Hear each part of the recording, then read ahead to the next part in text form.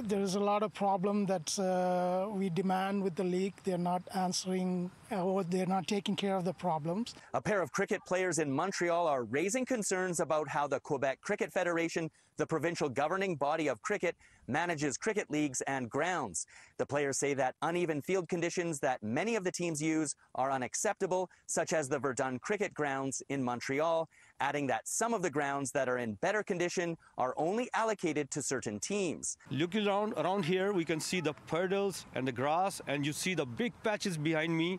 That's what the people are playing with this condition, that even in India, people are playing in the village. I think they're better than us. You can see there's a garden. If there's a small kid standing there last year and the ball could hit the kid and the kids could be gone on the spot. I told them last year to put a net on the side to protect those kind of incidents. They haven't done that. The players are also critical of the quality of cricket balls that are used during the games.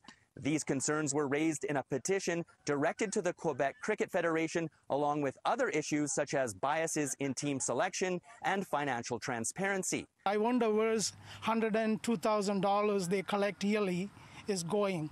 You know, we want financial, they haven't done financial audition for the last 2-3 years. Nobody asked, and it has to be done by third party. There is no third party audition have been done on this. Any audit has been done on these guys, but they comes with, and if somebody asks the question, they pass the question and they don't want to answer that.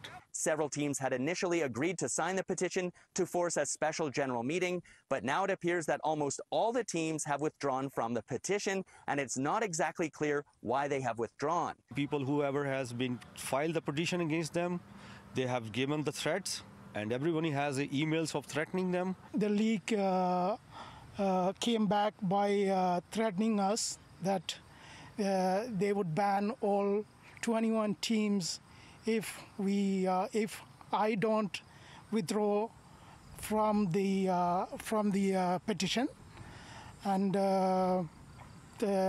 also it was a call by the president who made the call to me. City News Montreal contacted the Quebec Cricket Federation about the concerns in the petition, but they did not want to comment. In Montreal, Gareth Madoc-Jones, City News.